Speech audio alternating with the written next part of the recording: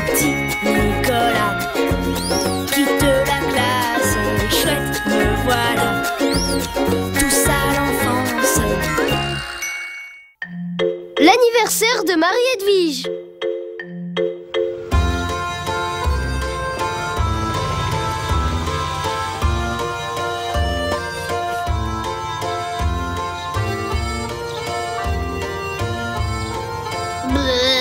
Cher Jean-Bernard, grâce à vous, je vis le plus beau jour de ma vie. Non, moi c'est Nicolas.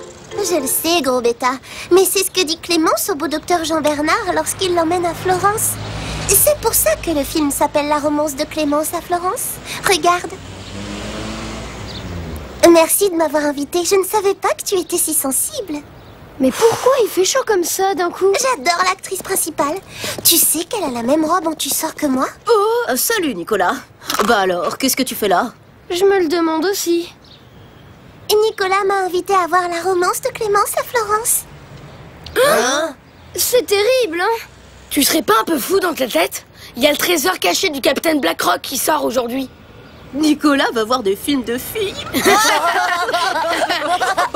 Allez, viens. Ne t'occupe pas de ces sauvages. Allons prendre les tickets.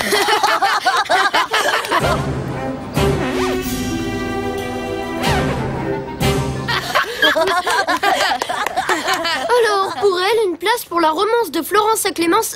qu'est-ce que je dis? Non, une place pour la romance de machin chose. Enfin bref, une place pour le film de filles. Et pour moi, une place pour le trésor caché du capitaine Blackrock, s'il vous plaît, comme mes copains. Mais... Attends, je t'ai dit que je t'emmenais au cinéma, mais pas qu'on allait forcément voir le même film. Bon, faut que tu y ailles maintenant, ça va commencer. C'est ça les filles, toujours en retard.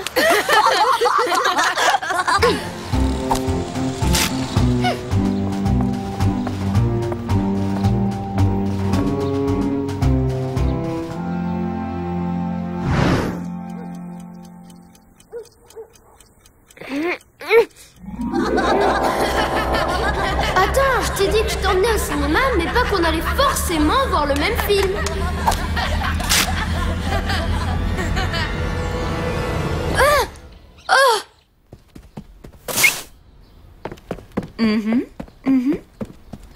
Maman, où est mon short pour le foot? On joue avec les copains cet après-midi et je trouve pas mon short parce que t'as encore rangé ma chambre. Alors après, comment tu veux que je retrouve mes affaires? C'est entendu, c'est très gentil à vous. À tout à l'heure alors. C'était la maman de Marie-Edwige, tu es invitée à son anniversaire. Quoi, aujourd'hui? Cette année? Oui, et il faudra que tu sois bien sage, un vrai petit homme, d'accord? Je veux pouvoir être fière de toi.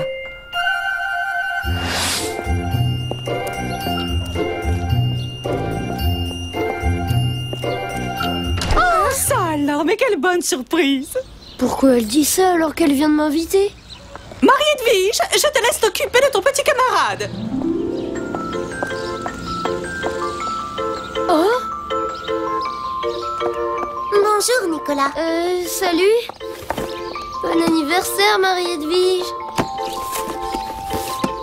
Merci, mais il ne fallait pas. C'est ce que j'ai dit à ma mère quand elle l'a acheté. C'est vrai, quoi, franchement. C'est pas un vrai jouet, ça. Au fait, pour le ciné l'autre jour... Ce n'est rien, n'en parlons plus. Allez, suis-moi. Au fait, merci de m'avoir invité parce que j'adore les anniversaires. Surtout quand il y a tous les copains et qu'on joue aux cow-boys, aux gendarmes et aux voleurs.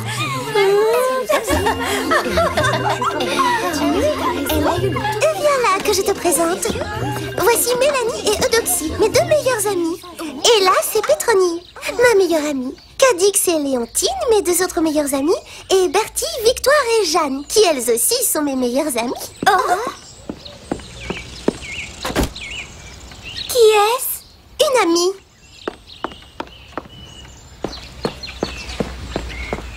Salut, qu'est-ce que tu fais là, toi? Je suis le même cours de violoncelle que Marie-Edwige. Alors sa mère m'a invitée. Et toi alors? Tu ne joues pas au foot avec les autres? Et maintenant, très chers amis, que la fête commence!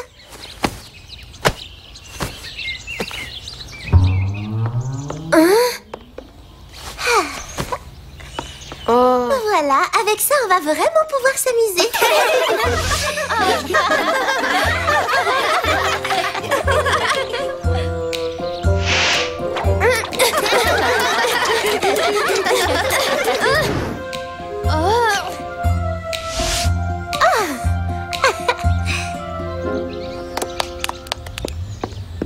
que tu lui as fait à Marie-Edwige pour qu'elle veuille t'humilier à ce point? Eh bien, on était au cinéma l'autre jour. T'as osé faire ça?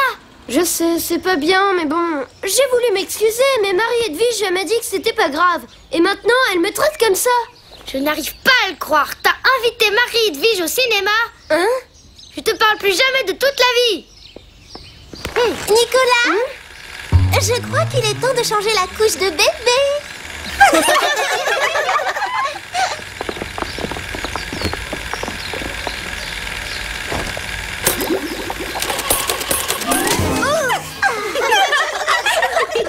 C'est sûr que ce n'est pas dans les films de pirates qu'on apprend à changer un enfant, hein, Nicolas?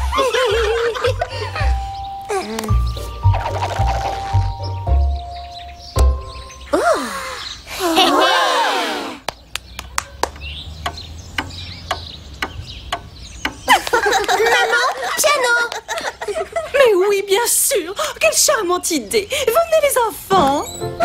Nous allons faire une ronde. Pitié, pas la ronde.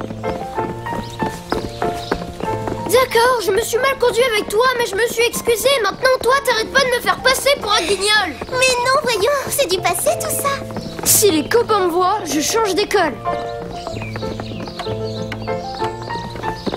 C'est à quelle heure ta partie de foot? 16h? T'es vraiment une peste, Marie-Edwige. Pourquoi tu dis ça, enfin? Nicolas, il fait des jeux de filles. Nicolas, il fait des jeux de filles. Nicolas, il fait des jeux de filles. Tout juste à l'heure. Tu as bien raison, ma chérie. Un gentil petit garçon comme Nicolas a sûrement de bonnes fréquentations. Ils peuvent rester. Merci beaucoup, maman. Je suis sûre que ça fait très plaisir à Nicolas d'avoir ses copains avec lui. Un si gentil petit garçon. Personne vous a demandé de rester. Marie-Edwige nous a dit que tu allais faire une démonstration de danse. Et on voulait pas rater ça. Et puis, il y a plein de bonnes choses à manger ici. En fait, vous êtes jaloux parce que je suis invitée dans des super fêtes et pas vous. Bon, maintenant il faut que j'aille préparer le gâteau. Mes chers enfants, avant que ma petite chérie ne souffle ses bougies, vous allez avoir la chance de l'entendre jouer du violoncelle avec la petite Louisette. Ça va attacher comme ça. Je te demande pardon. T'as pas mis assez de beurre dans la poêle. Ce sera tout cramé et ce sera pas bon. Tu as raison. Et en plus, Jacqueline est végétarienne. Tiens, du brocoli. C'est bon ça, le brocoli, j'aime bien ça. C'est vrai que c'est bon. Et ça s'appelle un légume chaud. Ma mère dit que les légumes, il faut en manger 5 par jour. Comme les pains au chocolat. Ceux qui laissent sortir leur poupée comme ça méritent des coups de poing sur le nez.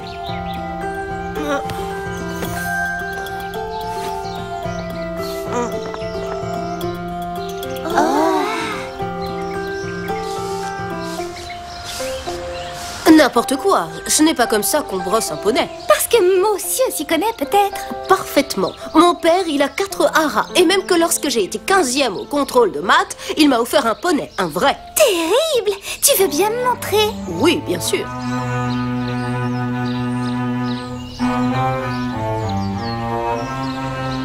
Je te trouve vraiment dur avec Nicolas. Mais c'est lui qui a commencé. Il s'est peut-être comporté comme un idiot, mais il s'est excusé, non? Qu'est-ce que tu veux de plus? On ne me traite pas comme ça. Il m'a humiliée. Il va me le payer très très cher et très très longtemps. Tu peux me faire confiance. Très longtemps.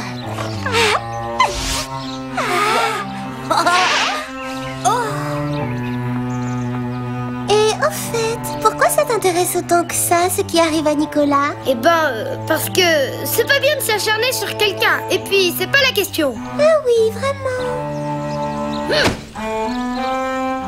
Ah, c'est comme ça que tu veux jouer du violoncelle, toi? Hein? Et puis, c'est même pas vrai d'abord. Nicolas, il t'a jamais invité au cinéma. C'est toi qui l'as forcé à y aller. Eh bien si, parfaitement madame qu'il m'a invité au cinéma. Hein, Nicolas? Toi, je t'interdis de répondre à cette idée.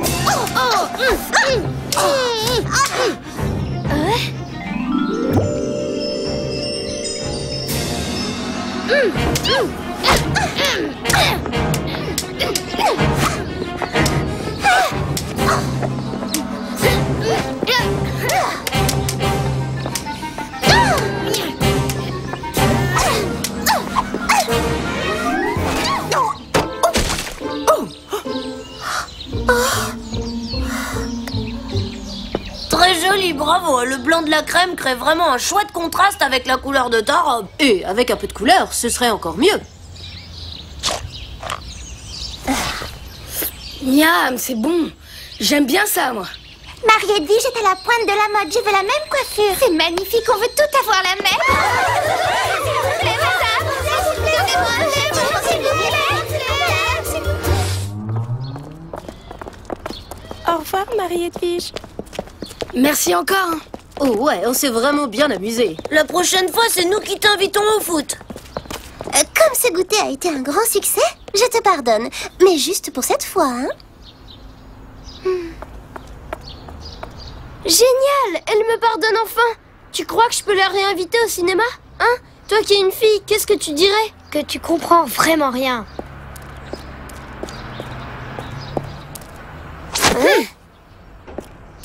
Il n'y a pas que le shoot qu'elle a de terrible. Jean-Bernard, grâce à vous, je vis le plus beau jour de ma vie. Ouais, vas-y, Jean-Bernard. T'as une chance, fonce. Fais attention, elle s'assoit sur le capot de ta voiture. Ah, le premier qui fait ça à la mienne, je lui mets mon poing sur le nez.